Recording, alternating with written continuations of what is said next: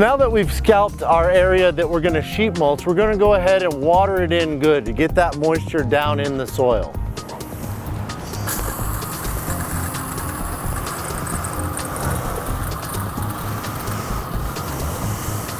So you can lay the cardboard down first and saturate it on the ground, but one of the easiest steps is to just stick it inside a bucket of water and get the moisture evenly distributed throughout the cardboard.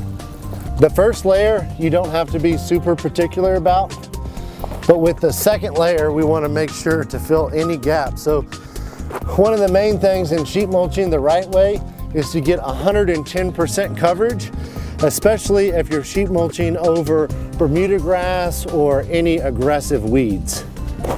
So this is just like building a lasagna. We've got our noodle layer, and our compost is going to be like the sauce in between each cardboard layer or newspaper layer. This is homemade compost, but you can also use store-bought mushroom compost, works well too. It may look like we're using a lot of water in the sheet mulching process, but if we use a little bit of water now, we can save a lot of water in the long run. In our second layer of cardboard, we're going to make sure to cover any gaps that we have, any seams in the first layer. And now we're going to add another layer of compost on top of the cardboard. So just to make sure everything's wet, we're going to water in this layer as well.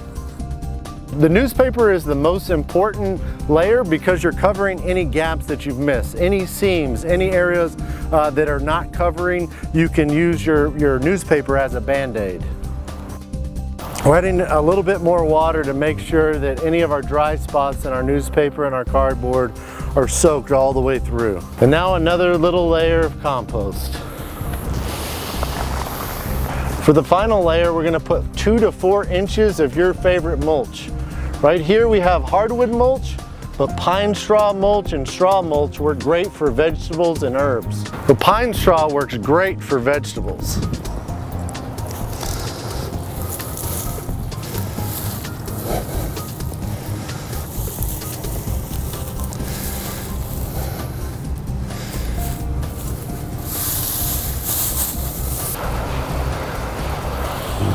So the next time you're making any addition to a flower bed, planting your favorite native and adaptive plants, vegetables, or herbs, branch out and try sheet mulching.